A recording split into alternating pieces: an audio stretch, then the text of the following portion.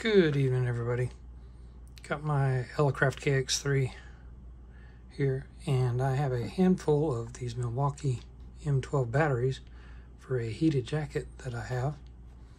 This is one of the normal connectors. It has a USB jack on the side to charge a cell phone, and this unit also fits in the jacket to supply the 12 volts to the heating elements. So I soldered up a connector.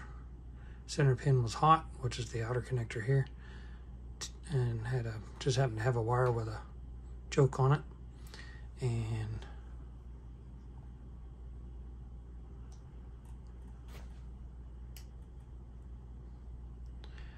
we power up here.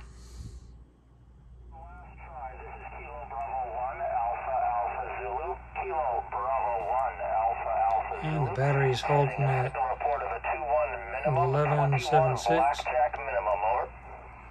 see if I can tune to an open frequency.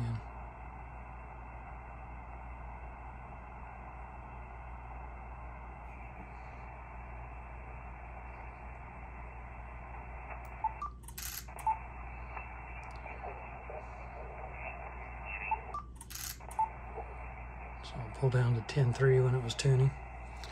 Well, like I said, it's the Milwaukee M12, and this is the 2.0, but I'll be able to adapt their larger batteries because they use the same type of a fitting on the end of the battery. It's got two spades up inside, and then it's got one for reading for the meter. But if you have any questions, just post them below. Please like and subscribe, and thank you for watching, and please share the video.